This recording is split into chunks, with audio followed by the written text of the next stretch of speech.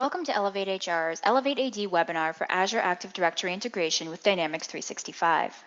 I'm here representing elevateHR, the world's preeminent dedicated provider of identity access management and human capital management products and services in the global Microsoft Dynamics 365 market. We're the original developers of Microsoft's Dynamics AX human resources and questionnaire modules, and we've continued from there to expand our product line and offer unparalleled security and HR implementations. We've achieved the two highest standards of partner recognition from Microsoft, Gold Certified Partner for our consulting team, and CFMD, or Certified for Microsoft Dynamics 365 and AX for our software. You can find us all on AppSource. And it's our software that we're here to talk about today, specifically Active Directory integration. Let's start with the 30-second basics before we jump to the demo. What is Active Directory? Active Directory is, well, a directory service that Microsoft developed for Windows domain networks. Think of it as a database that tracks and stores all of your organization's user accounts and passwords in a single protected location. AD controls system security for your whole organization, and this is what gives you that single sign-on experience for all of your apps and systems like Office 365 for email, any intranet sites, and your full suite of Dynamics 365 applications. Today, you're tracking all of your contacts and vendors and customers and hopefully your employees through your ERP system, Microsoft Dynamics 365 for Finance and Operations, or AX 2012. And let me guess, today, managing AD is a manual process. When you hire new people or onboard new vendors, you need to grant them appropriate access to your network, your computer systems, and your communications resources. And then if a contract ends or you terminate someone, you need to make sure that all access is disabled. Plus, you need your data to stay in sync in between and up to date throughout all of your systems. Microsoft's Active Directory manages that access, and elevateHR automates the process. So here's the three primary activities that I just described. First, we create a record. So when you onboard someone new, again, whether that's a customer, a vendor, a worker, an applicant, whoever, you perform that action in your ERP, and then maybe separately, you create that new AD account. But with elevateAD, we automatically create that account for you. Policies ensure we create the right records at the right time in the right OUs or folders. And then time and date-based parameters enable that account on your terms. Plus, we automatically apply AD security groups and D365 or AX security roles by parameter. And then we also synchronize profiles. That's number 2 here, via a bidirectional feed, so that updates in one place flow through all systems. Then, if you transfer someone, their manager is automatically up to date in Active Directory. That means all downstream systems like Office 365 and Skype, so your org charts are up to date. And then we also automatically update their security access, so it's adjusted for their new role. And then, of course, number 3, when it's that time, we can deactivate AD users by parameter, which is critically important for SOX compliance. And we do integrate with both on-premise and Azure Active Directory. And what we're going to look at today is a hybrid scenario because that's most common. So we're going to start off in Azure Active Directory. We have this synchronizing to our on-prem domain through Azure AD Connect. And I can come in here, I can search for any employee. They're going to pop up as my central node here. I'll be able to click through and open up their AD record through Azure AD. And now what we're going to do, we're going to actually jump to our equivalent AD, our on-prem domain, which is going to open up right down here. And we're going to take a look at our test 1 OU. This is going to be the folder where we're tracking employees that we're looking at for today's integration. Now, take a look. I can find Adam's record right in here, open this up and see any information that I need to about him. I can also take a look at anybody else that maybe meets the same profile as Adam in here and take a close look because we're going to be hiring a new employee today. We're hiring Bruce Chatwin. We don't see his AD user account here just yet, but we will once we finish the hiring process and synchronize everything to Active Directory. So now that we've seen AD, let's jump into Dynamics 365 for Finance and Operations. This is my dashboard, the first thing that I see when I sign into Dynamics in the morning.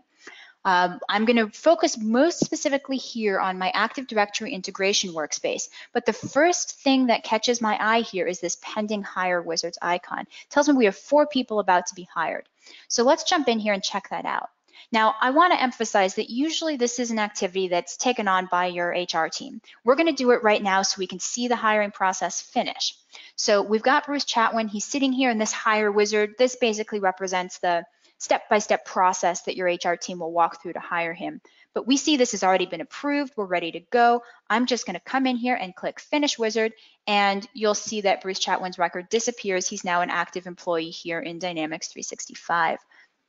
If I take us back to our Active Directory integration workspace, I'm going to show you how we start to set this up and schedule out the synchronizations. I've got a whole series of jobs that are running in here. You can see I can scroll for ages or filter up here to see the synchronizations that I've been running today. But everything all rolls up into this concept of an integration policy. So that's where we're going to start. This is where we decide what happens during the synchronization process. What policy type am I using? So in this case, we have workers, applicants, customer contacts, vendor contacts, extended employees, pending hires. If we want to handle a future dated employee, we can do that here as well. In this case, we're hiring a worker record. I can come in here and determine what am I doing with these accounts? Am I enabling them? Am I maybe just creating them and will enable the account when someone shows up for their first day of work? If it's a termination scenario, we can disable accounts. And again, we're going to determine what that Active Directory architecture is. Now, this is a hybrid scenario, so we're going to sync to an on-prem AD first, let that connect up through to Azure. A couple other items I can do here, direct this to the right path. That's the OU or the folder in Active Directory. Determine what legal entity we want to create the user in Dynamics 365. We can write all kinds of credentials and formulas for determining the username, our sync groups, and then this mapping ID here is really cool. If I open this up, this is how we determine what data goes where. And we get to say, okay, what property do we want in D365? What property are we interested in Active Directory? And in which direction does this map work? And we can map just about any string field we have in Dynamics or in Active Directory. And if you are curious about some of those non-string fields, things like an email account, we've got you covered too. So anything that's a bit more complex than a string field, we already have set up, and we provide you with a series of out-of-the-box properties that you can begin to work with. And you can always add your own as you work through the process. We also have this neat date effective filter that lets me look for people days, weeks, months, you name it in advance, either by a particular date offset or by a range. We have these policy flags in here as well. These are basically your account options. So I can come in here and determine if I'd like to apply any AD account flags, enable or disable them as we begin to work through the process of designing our policies.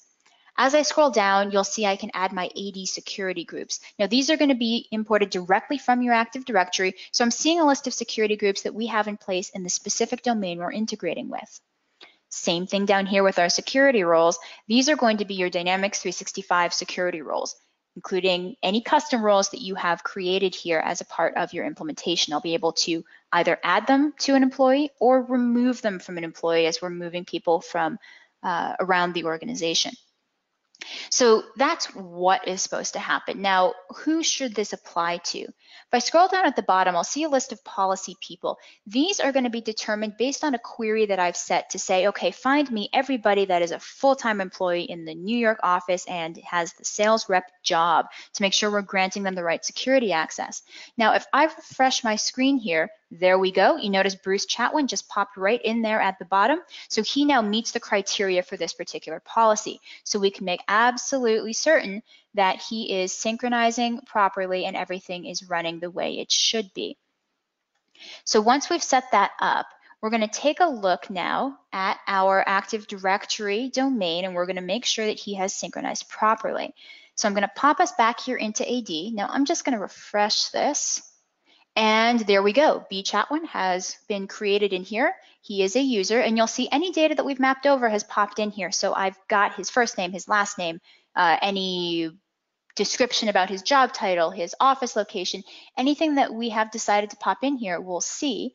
I can track if he's a member of any groups. Here's that domain users and RDP users security groups we sort of set in Dynamics. And you'll notice that everything has popped up in here exactly the way that we keyed that into Dynamics 365. So that concludes our demo for today. I do want to close out with a couple of frequently asked questions. So things that we get a lot about Active Directory integration. So first one, is elevateAD available in Microsoft AppSource? The answer is yes. You'll also notice if you go visit AppSource and take a look at elevateHR's offerings, that we do actually offer a test drive, essentially a free trial for Active Directory integration. If you are so eager to get your hands on it, you can't wait for another demo. So you're welcome to take a look at that. What Dynamics 365 and Active Directory fields are available to map? As I mentioned, we do provide a series of pre-configured and importable Dynamics fields and Active Directory properties, particularly for non-string properties like addresses and electronic communication, so email and phone records. And then end users can also add any Dynamics or AD string field to the system. Next question, how long does elevateAD take to implement? So this question tends to vary. It takes anywhere from a couple of days to a couple of weeks, and all of that depends on the structure of your AD domain. If you already have a security matrix defined and you know which roles receive which security groups, etc., we can get everything up and running in a day plus testing time. But if there's some domain analysis involved in the implementation, it of course can take a bit more time. So that concludes our demo for today. I hope you learned a lot, saw what you needed to see. If you have any follow-up questions, please don't hesitate to reach out to us at sales@elevate-hr.com or give us a call, country code 1-973-404-7844. We look forward to following up on Active Directory integration soon. Thanks so much.